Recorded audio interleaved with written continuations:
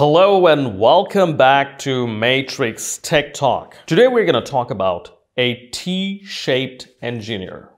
A T-shaped engineer is a person who has the broad overview, high-level overview. At the same time, they're able to go deep into the technology at the code level, and they're able to explain things. So today, to ask me questions about T-shaped engineers and their qualities, we have two colleagues, Dorina and Monia, who are going to ask me questions. So Dorina and Monia, welcome to Matrix Tech Talk. And off you go. Shoot your questions. How would you define a T-shaped engineer? Great question. How would I define a T-shaped engineer?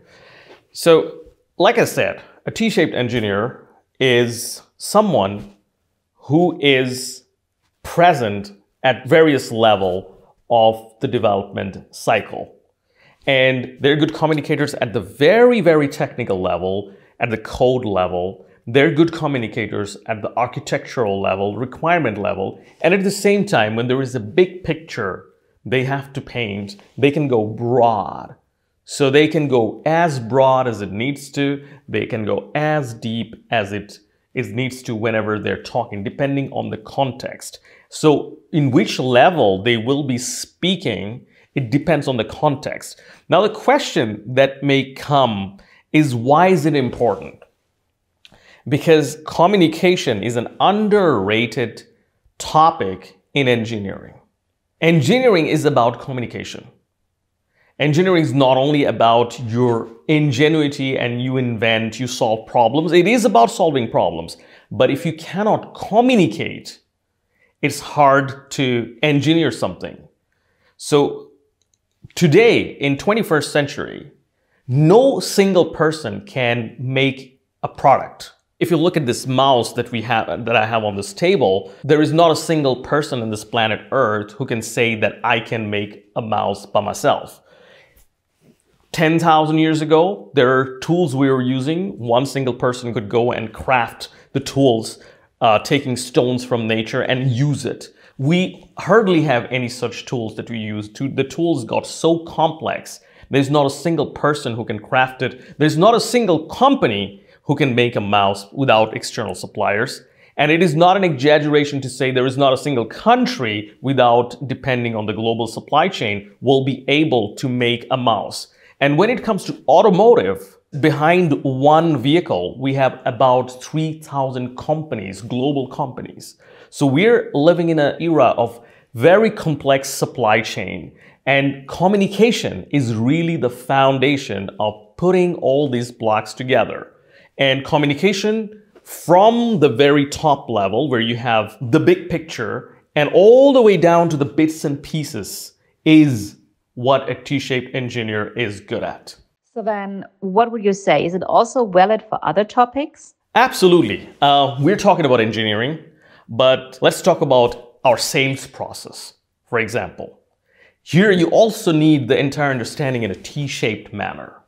When you're talking about your strategic goals, you want to draw the big picture. You want to abstract the details out. You don't want to talk about the CRM system that you're using. You don't want to talk about the creatives that you're using, but you're talking about the strategy. And as you go deeper in different levels of the process, you got to go also more details about that topic. And that is, again, T-shape. Very good question. Yeah. Is empathy also important? And how is it relevant with a T-shaped engineer? Like I said, a T-shaped engineer will have to have certain qualities. Communication was one of them. The second bit, actually this is more of a complementary part of communication, is to understand the counterpart. Oftentimes, a lot of people who can talk a lot, they say, I'm very communicative. No, you're not. Communication is not only about talking. It's also about listening. Talking, listening, and finally, understanding / which is a better way to put it, empathizing with the counterpart. Now, Chris Voss is a fantastic term for this. So he's a former FBI hostage negotiator. So how can you even empathize with a terrorist when you're negotiating? So he uses this term called tactical empathy. Meaning you don't have to agree with his ideology, you don't have to agree with his argument, but to understand his emotion, to understand what he's trying to say is very important. And again, in communication, emotion is again a very underrated aspect, because understanding the emotion in communication is very important. Often in engineering table, we are talking about a certain thing and people are totally ignoring the emotions of the counterpart. Empathy bit is totally missing and we're not able to reach any conclusion. So that is a big problem. So Hassan, would you say that each person could be a T-shaped engineer? That is a very good question. If each person can become a T-shaped engineer, that's your question. Yeah. Theoretically, yes. I have seen brilliant engineers who are really good at problem solving. Engineering is about problem solving, creating product, ingenuity, creativity. They're really good at what they do. However, when you have to communicate with them, you have to dial down to their level, in their frequency.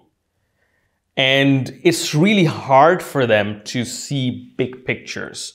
So in theory, I do not believe in any limitation of any human being. But in practice, I have seen people who simply do not want to or do not navigate the territory besides what they're good at, which is problem solving. Now, the problem with this kind of people is they don't fit in a larger ecosystem. Companies often keep them because they're extremely productive. But to me, if they do not fit in the larger ecosystem, this individual is to me irrelevant, because no matter how much of a genius you are on your own in today's world, if you do not fit in the big ecosystem for which you need communication, you need empathy, you need abstraction, and you need to navigate in different levels of technicality, you have to see who you're talking to. Are you talking to a developer? Are you talking to a senior developer? Are you talking to an architect? Are you talking to a mid-level manager? Are you talking to the top management? Depending on these levels, you'll have to dial down to their frequency. If you don't, maybe individually you will be performing well, solving problems, but in the larger equation, you will be creating more damage than good. That's my opinion. And that's why, fitting into the ecosystem is really important, and communication is the key. So that you would say it's not easy for a business to find the right person for T-shaped engineers? This is the difficulty we're facing all the time, to find T-shaped engineers in the larger space. In general, people, when we interview, there is a delta between their actual capability that we can assess through series of technical interviews, behavioral interviews, and their self-awareness about them.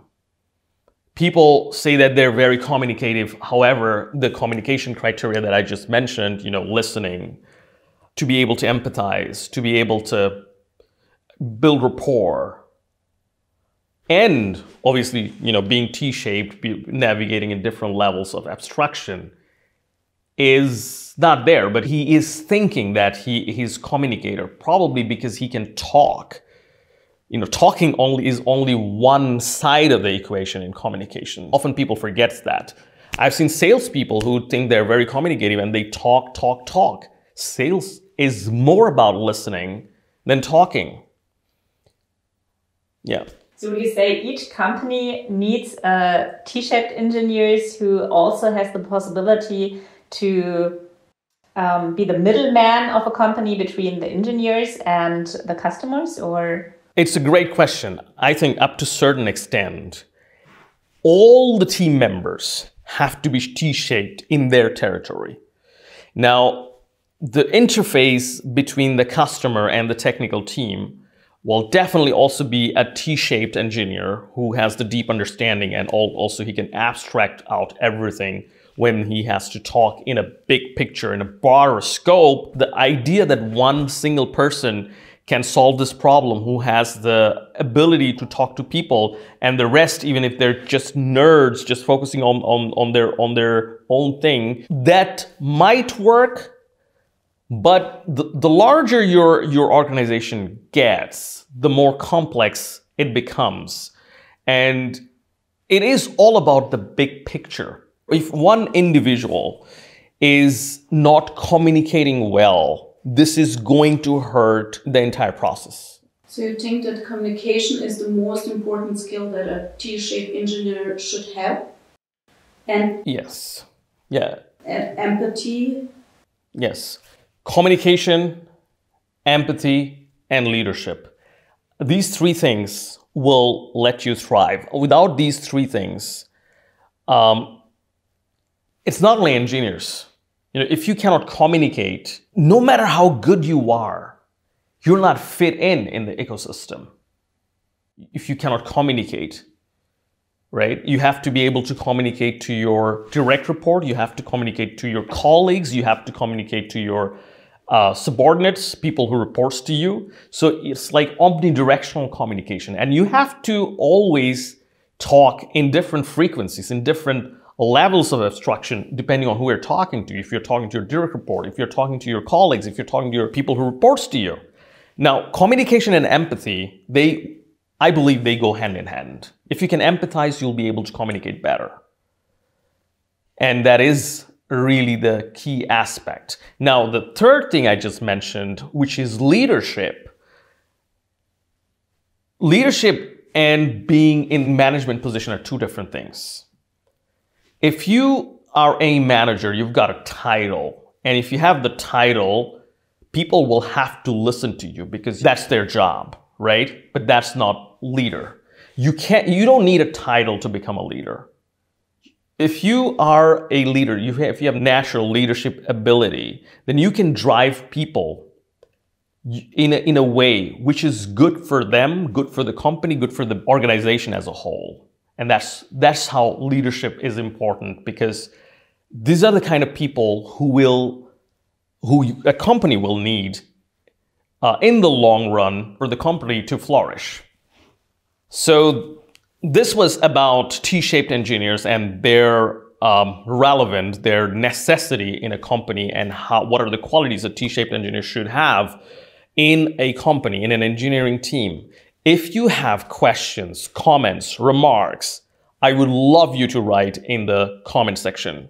And if you've got some values from this video, please smash the thumbs up button, subscribe to that channel, and hit that notification icon so that you get notified each time we publish a new video. Thank you so much for being with us. I'll see you in the next episode. Thank you so much for watching our video. Please click the link below to schedule a free consulting call with us if you need any help regarding the topic of the video. One of our staffs will get in touch with you and would be happy to schedule a free consulting call with you and happy to help you in any of these topics. Please click the link below now and we'll see you in the call.